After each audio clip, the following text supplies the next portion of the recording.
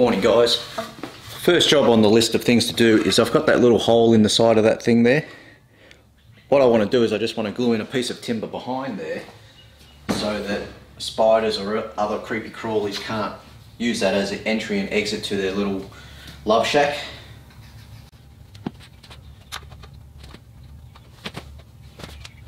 And that'll do it.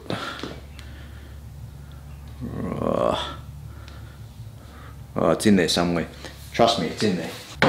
So now I can get these slats and go and drill in through the end grain for the dowels. Now, so I've made it a little bit awkward for myself. I've got 6mm dowels through the top because I don't have very much width there, and I've got 8mm dowels through the bottom because I do have the width and bigger is better, so I keep getting told. So because I don't have a horizontal borer or any other fancy jigs around here, I'm just going to use the drill press. The problem is that I've underestimated the capacity of my drill press. This table is all the way down and I still need another 2 inches up top. So it gives me an opportunity to adapt and overcome.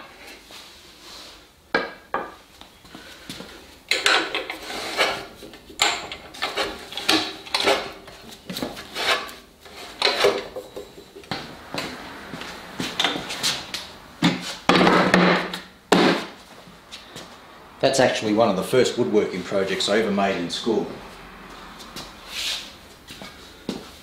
So now how are we looking?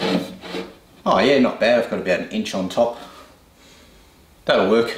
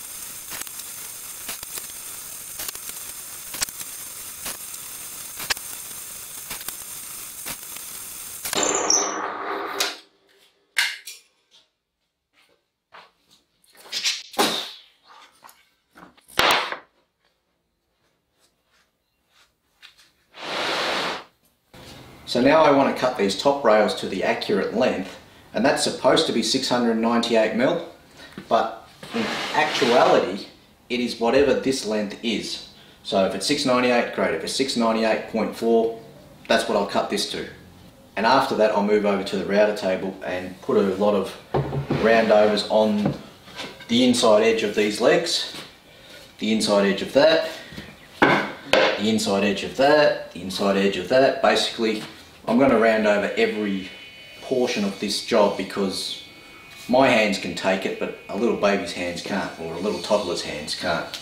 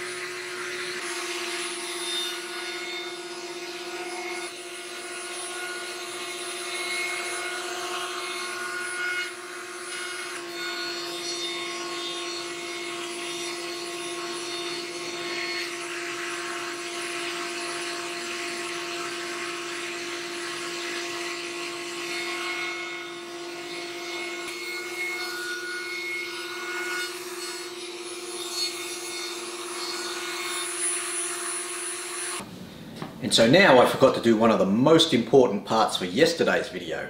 I didn't set up a shot for the thumbnail, and you'd be surprised just how important these thumbnails are. It's like a book, it's like the cover of a book. Without a good cover of the book, you need a sexy girl on the front or something just so that everyone's walking by and oh look, sexy girl, oh gee, that's a good book, I might read that. So, here we go. I named yesterday's video something about dowels, so I have to do something about dowels for the thumbnail. So I've got some dowel holes there, some dowel holes there. If I get some dowels inside those holes, that would be good.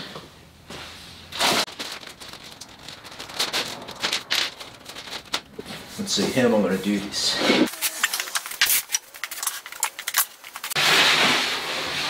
Put that there, put that there, the dowel's coming through there. Oh, not bad, good enough.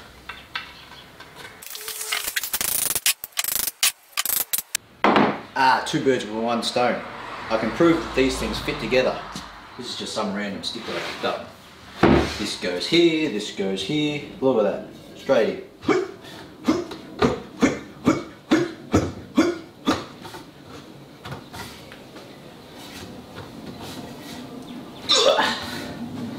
Now, do you reckon that's any good? I reckon that's pretty good. Look at that, look at that. Look at that. Look at that. Oh, there's a little bit of gap. That's because I got tear out on the saw. Alright. Now if you really want to see if these are any good,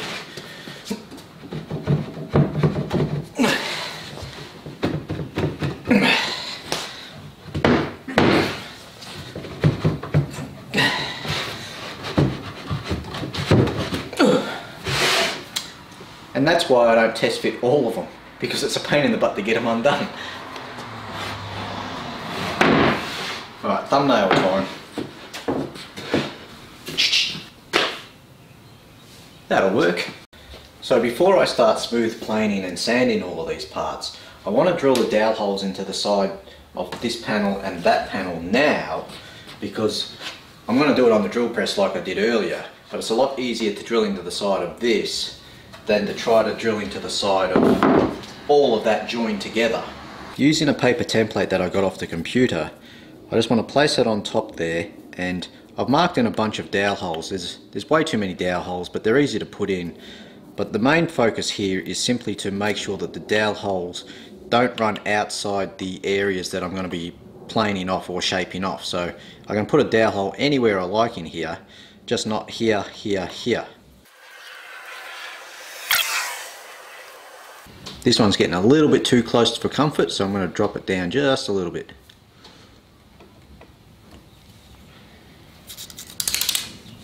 Then I can drill here, here, here, here, here, and here. But just to make it easier for me to see on the drill press.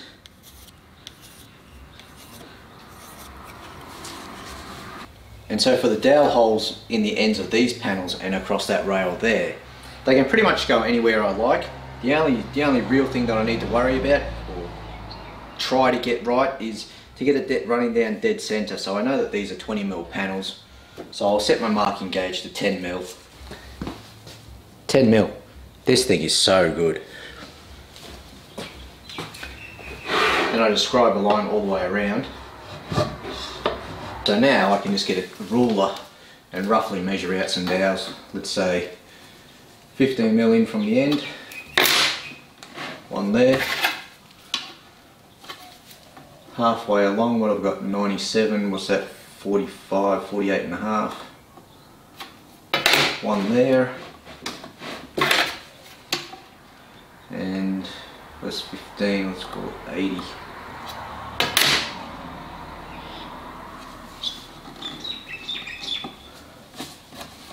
And I'll just go around doing that, just putting enough dowels in there, just 1, 2, 3, 1, 2, 3, and I'll probably just put one here, just for giggles. And the reason why I'm not being very accurate with the way that I'm placing these dowels out is because when I transfer these dowel locations to the legs, I'm going to do a direct transfer method. So I could put one here, I could put one here, I could put one in, or put one out. It doesn't really matter, because it's going to be a direct transfer.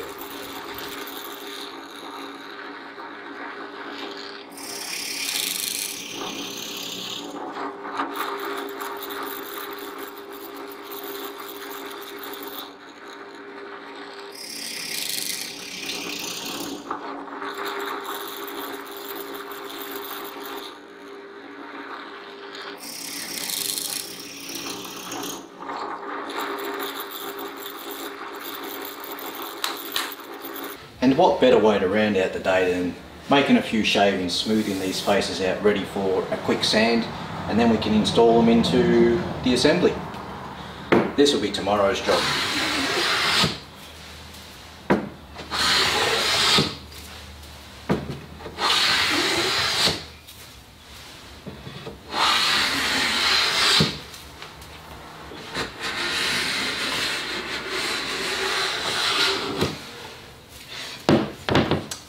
And on this note, thanks for watching, thanks for subscribing if you already have. If you haven't subscribed, thank you very much for considering it. Thank you for the thumbs up if you gave me a thumbs up. If you gave me a thumbs down, that's okay, I don't mind. And if you left a comment, I'll get back to you as soon as possible. Thank you very much. See you tomorrow.